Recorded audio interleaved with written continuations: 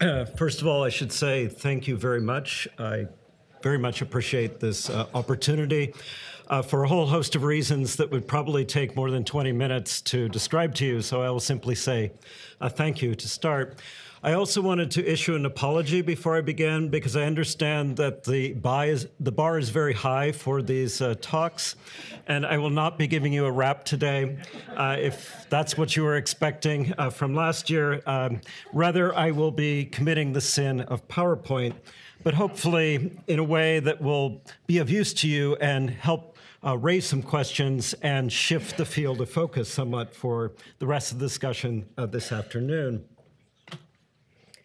As Kieran noted yesterday at the end in his summary remarks, anthropologists are not very good at giving short bulleted lists of suggestions or simply moving quickly. Rather, they're slow and they ask questions.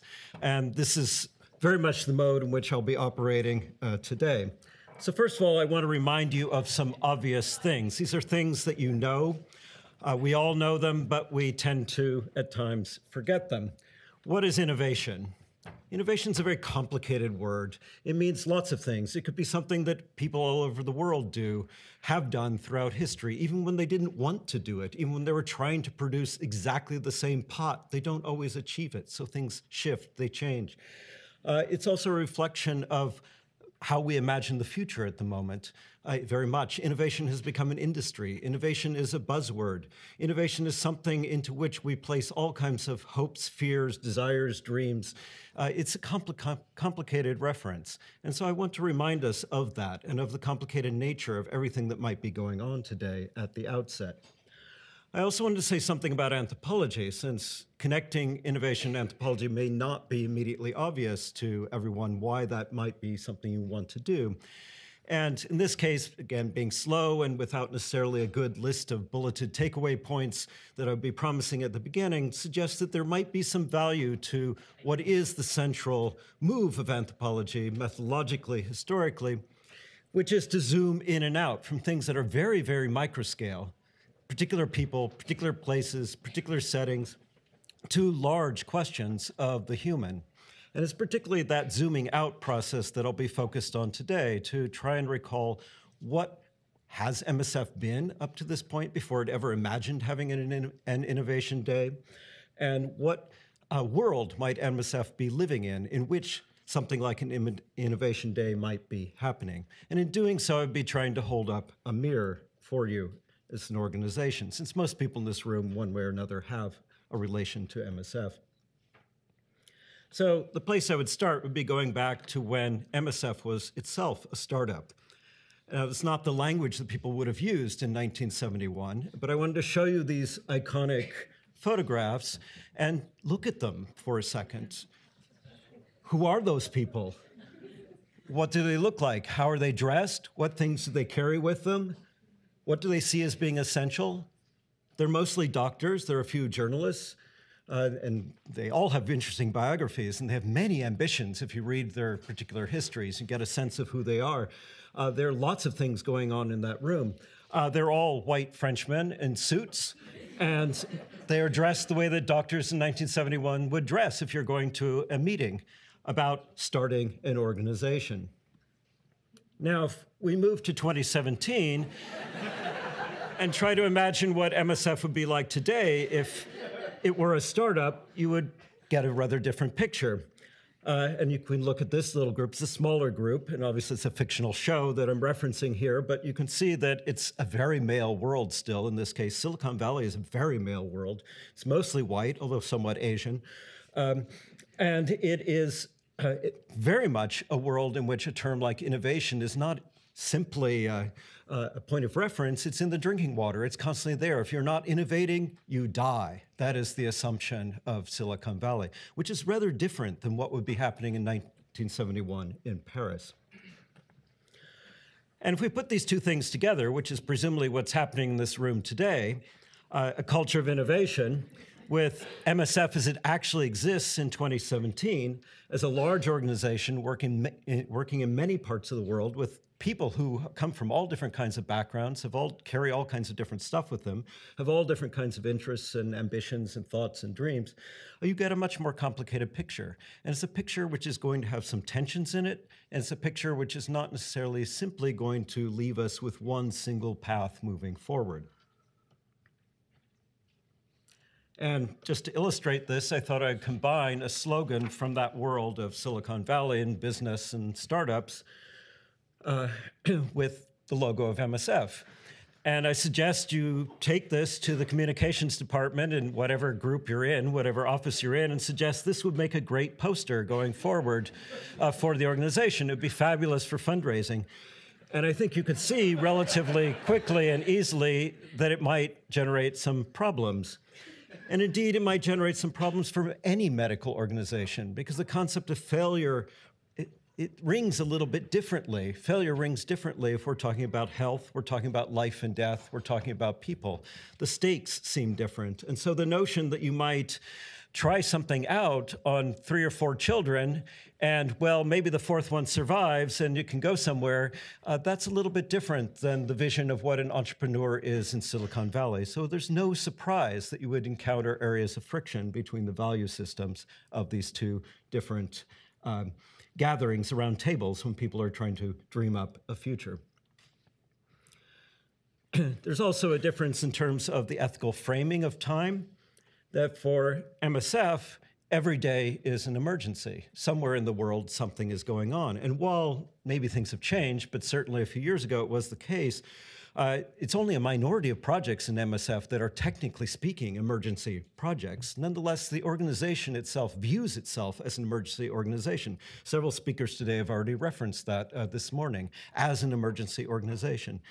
That is quite different than the vision of what the future is if you're trying to build a company, if you're trying to expand what medicine would be for the future, re-envision medicine for the future at a global scale, or even something like the Gates Foundation, which is somewhere halfway between the world of MSF, of recognizing problems generally that are out there, and the world of Silicon Valley, where the money came from for the Gates Foundation, which is trying to rethink, disrupt, and innovate an endeavor like medicine worldwide. Quickly, as a reminder, I have to watch my time to make sure that I leave room for discussion, which would hopefully be the most important part of this. As a reminder, MSF has gone a long way from being a group of men in an office in Paris. And I think I like this particular graphic that comes from, it was in the newsletter of MSF USA recently, because it shows a larger picture and it fits MSF into that. And it's very clear that if anything, you're not a startup, you're the establishment. And so you should be thinking not simply in terms of what you might gain from changing things in the future, but also what you might lose. You already have major investments. You have a lot of people who are working very hard on problems, even as we speak. And so it's not a playing field, which is a blank slate from which you might want to reimagine things. And then I always like to show this graphic to remind us, if we're going to talk about money in the world and where money is really going, that there's a lot more money going towards death than there is towards life internationally. And that's a larger political framing for the whole world of global health, various different kinds of endeavors, and the whole world of humanitarianism. So you're a significant slice of the pie when you look at humanitarianism, but it gets much, much smaller when you zoom out and you take into account the larger frame. I then want to remind you quickly again, all too quickly, that MSF has been innovating for a long, long time. It just was not called innovation, and it didn't necessarily have a day dedicated to it. But within the humanitarian world, as I came to know when I started looking at you as an anthropologist, you are well known for having good logistics. I mean, it's not completely unique. There's the history of military logistics in the background, et cetera, et cetera. There's things you can unearth beneath this. But in the 1980s, MSF developed a very good logistical kit system. And indeed, that's one of the things that is a hallmark of MSF interventions, emergency interventions especially. Where does it come from? And this is the words of one of the creators of this system, Jacques Pinel, basically it's what you would do as a human being if you're repeatedly engaging in the same activity, which involves travel. That's the basic idea behind the kit. And the kit has been very successful, so I just want to point that connection out to you. The kit is now everywhere. Everything is a kit in humanitarianism. And that means it also becomes a danger once it establishes a form of doing things, because it becomes a problem when you start treating people only as visible if they fit into a kit. And you can't see them if they don't fit into a kit. Or the kit begins ordering your relations rather than the kit is there to solve a problem which you are in control of and can define. Now, technology is very hard to talk about in any kind of way that would be balanced. And I like to use this image for thinking about this because everyone in this room now has something like what is being imagined at the beginning of the 20th century as a piece of boys' adventure science fiction.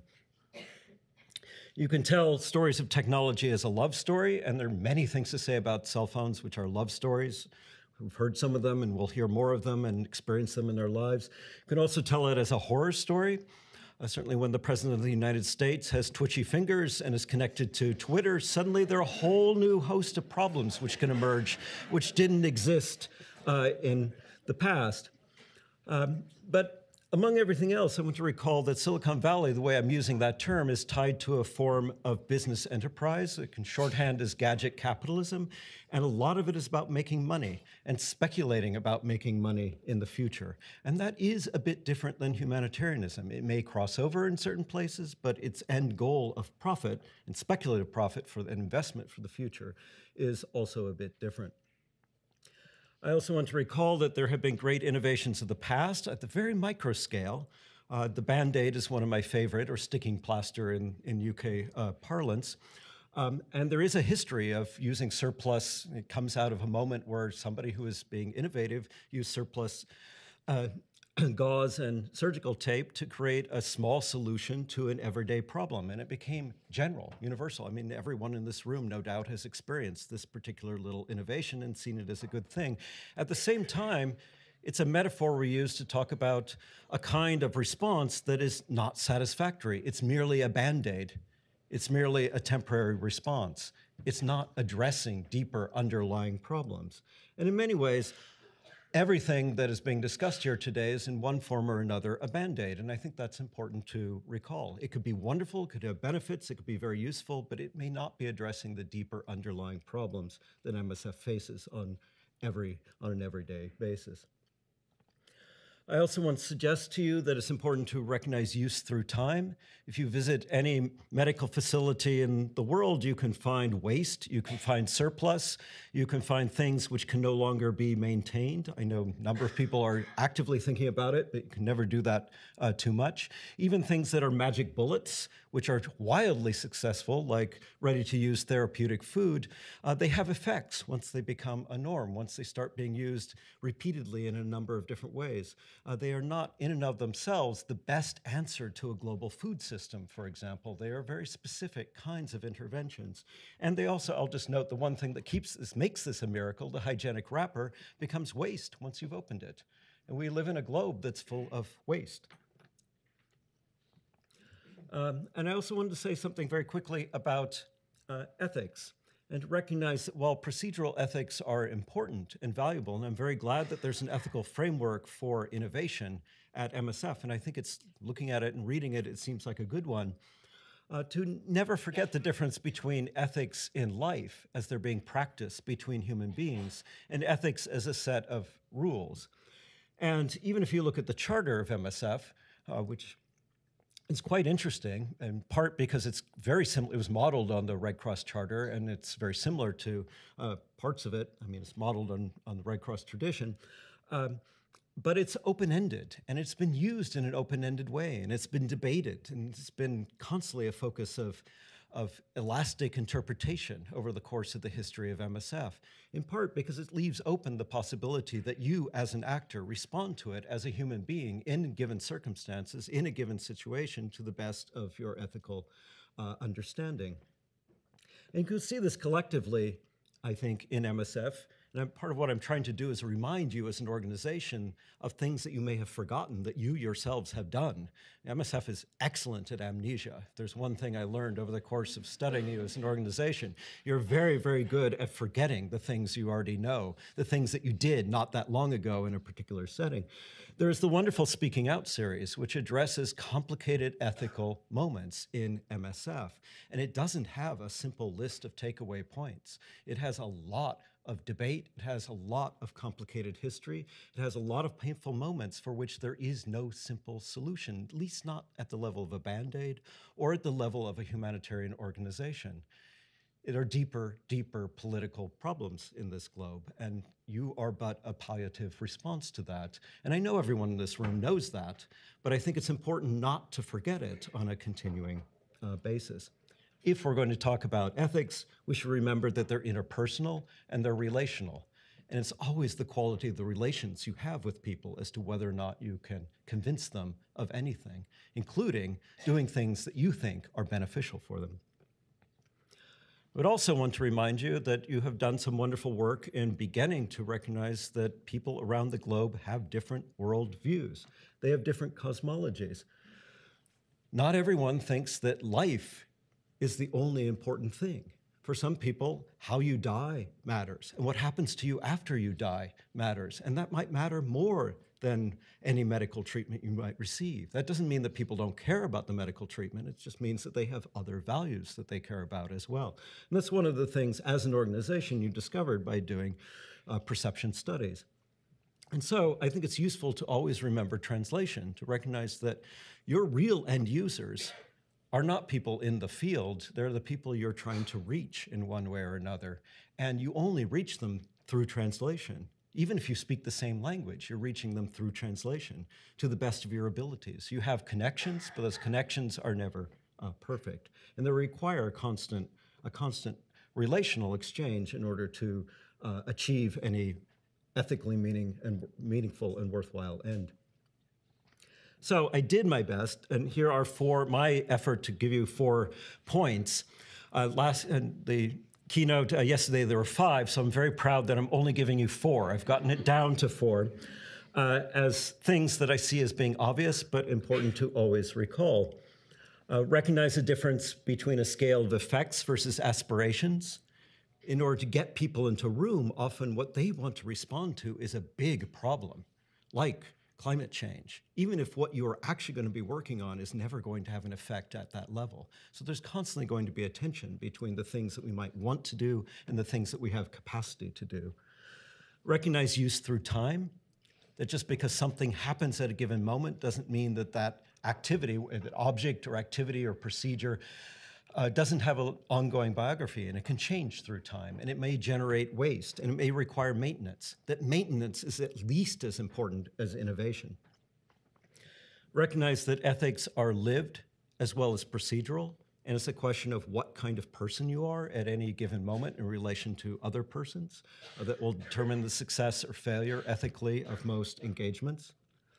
And finally, think through translation and recognize that any exchange you have, even with your best friend ever, in the same language, is always going to be subject every now and then to slippage, mistranslation, forgetfulness, something that gets lost between the thing that you wanted to say and the thing that was heard. And finally, what I wanted to leave you with, this is still one of my favorite cartoons of MSF ever, and I try to use it for these purposes of summarizing the organization. She's asking, how do you do it at MSF? He's saying, oh, not like that, not like that, not like that. He's this stereotyped, grizzled MSF doctor, of course. She says, so how do you do it? Not like that, but better. Do you have another question? And it is that kind of critical ethos that I think is central and important in an organization to never forget. MSF only exists in the world because the world is terribly screwed up. You should want a world that doesn't need MSF. And that's important, I think, when thinking about innovating in a domain such as humanitarianism. Humanitarian action is with us for the foreseeable future, but that's not necessarily the world that we would want or the world that we would design or the world that we would seek. in an absolute sense of innovation. So I'll stop there, and thank you, and very happy to answer any questions you may have.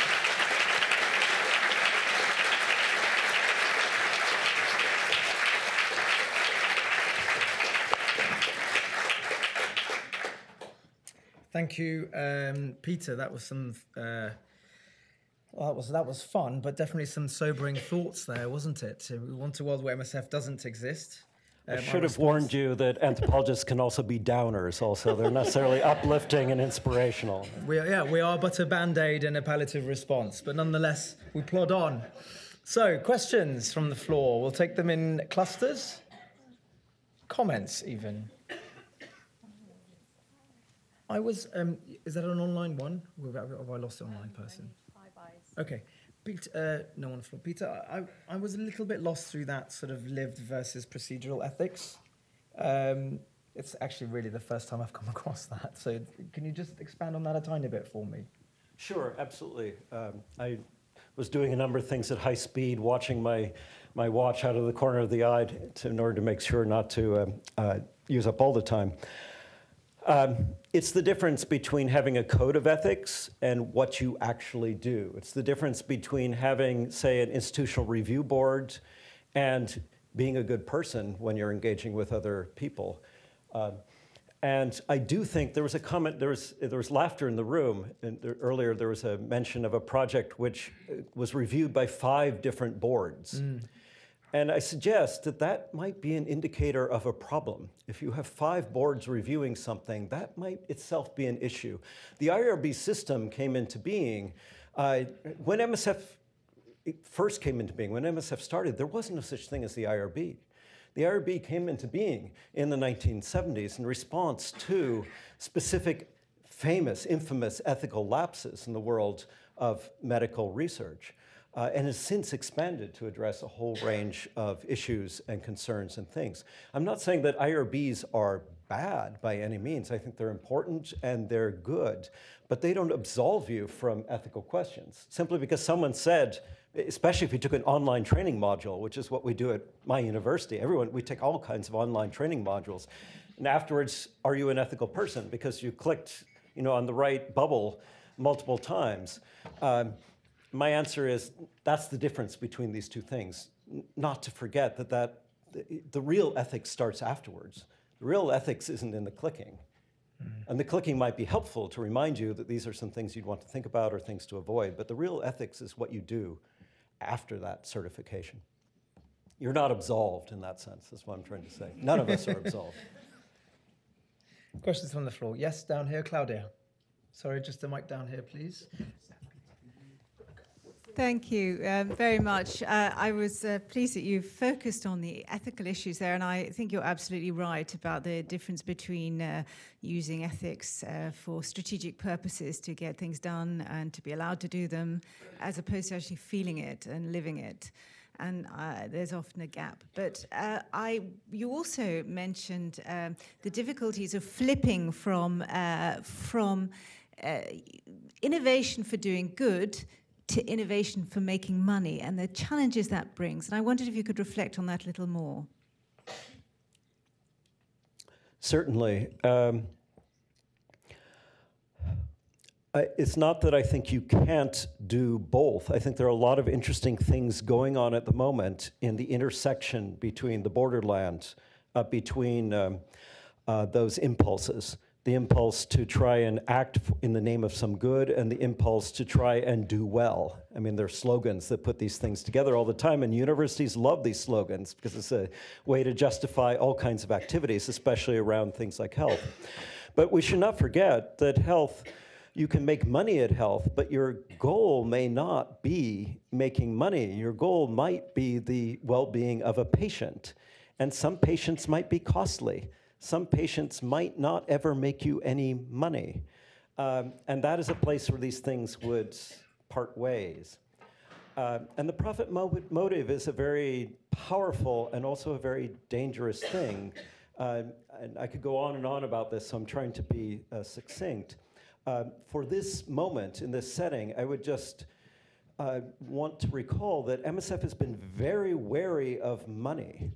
That's why you want most of your money not to come from governments. But governments are not the only powerful agents out there with money at this moment in time. Of course, there are corporations, and corporations have a lot of money, and corporations want to make more of it. That's what they exist for. That's their central raison d'être, and one should not forget that. That would be the beginning of my longer spiel. Yes, gentleman in the check shirt, right in the middle here. Anybody else to follow that? Okay. Peter, thank you very much for your talk. I really enjoyed it. And my name is John Pringle. I'm from the MSF Ethics Review Board. But that's not what my question is about.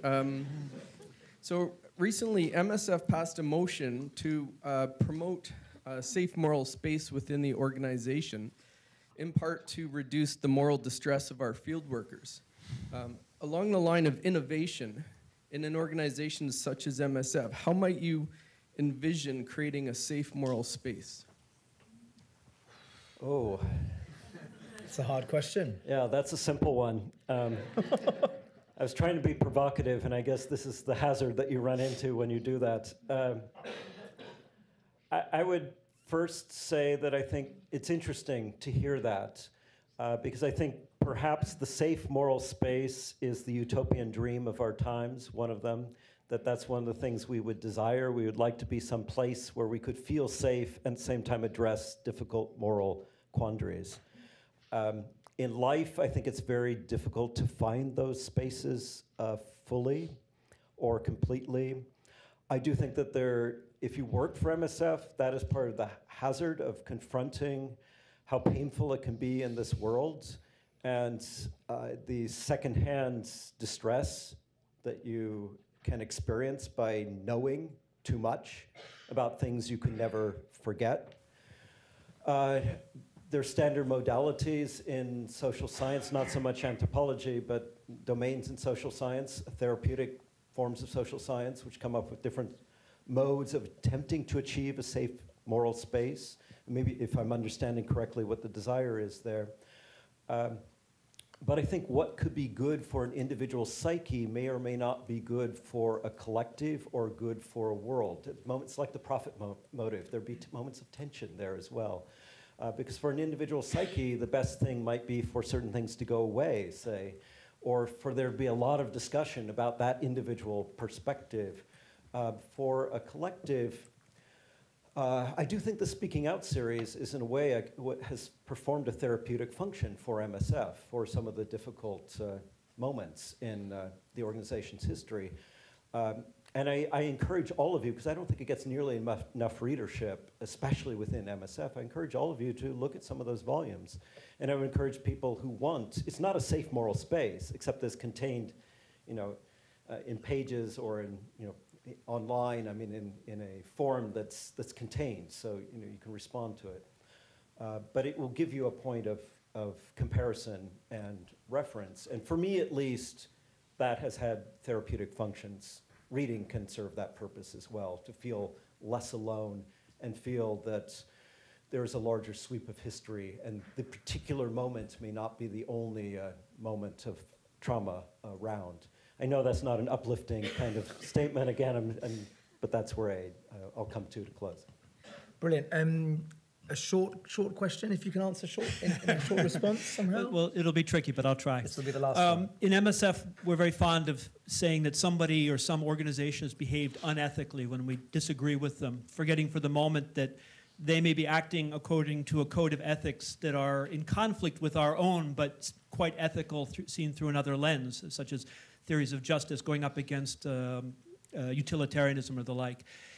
So one's choice of an ethical framework says something about the organization, and I was wondering if you might comment on your perception of MSF's ethical character, not in the face of what we could all agree is bad, but the positions we take in the face of what others might see as good. Yes, I'll try to be very brief, so I'd just say that while you're more similar to the Red Cross the ICRC than has historically been imagined. Nonetheless, historically, MSF has always been much more flexible in its interpretation of its own ethical precepts. Things like neutrality have come and gone and have different meanings and different historical conjunctures, et cetera. I would have a lot more to say about that, but that would be what I would note about MSF. You are much more situationalist. You are much more willing to think about the contingencies of a particular moment as opposed to being purists in interpreting an ethical code. And I think that there are advantages to that. There are disadvantages too, but there are advantages to it. A positive note with which to end. I did it. Peter, thank you very much. Thank you.